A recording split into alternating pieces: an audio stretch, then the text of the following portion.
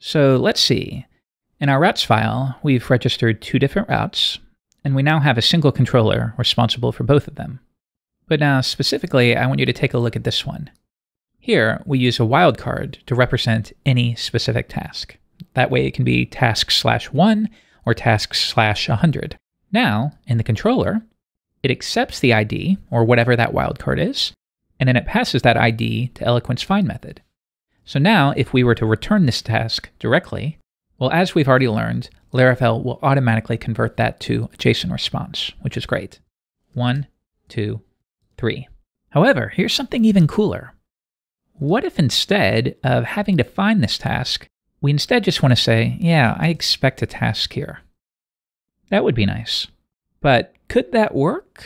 I don't know. Let's switch back and refresh and check it out. You get the exact same thing that you had before. This is called route model binding, and it's very cool. So here's the key components to understand. When registering a route, your wildcard, well, you want to make sure that that name matches up with your variable name. Or in other words, if we had it named the task, well, it's not going to work the way we'd expect. And that's because Laravel is actually checking this for you.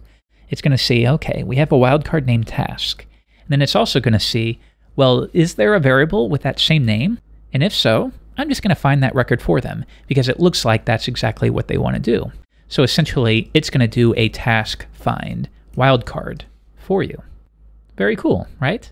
So come back, refresh, and now that works.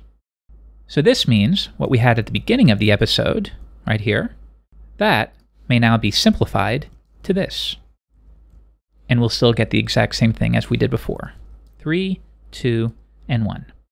Now, one thing to keep in mind is that Laravel will assume a primary key. So in this particular instance, yeah, it's going to find the task that has an ID equal to that wildcard.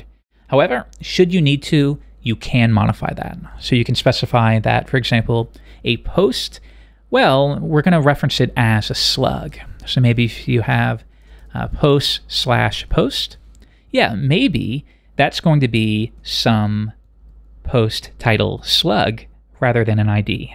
And if so, just rest assured you can do that completely. It'll just be a matter of updating one method on your post model. And we'll get to that eventually, but don't worry about it right now. It's not necessary. All right, so great job. In the next episode, let's move on to something new.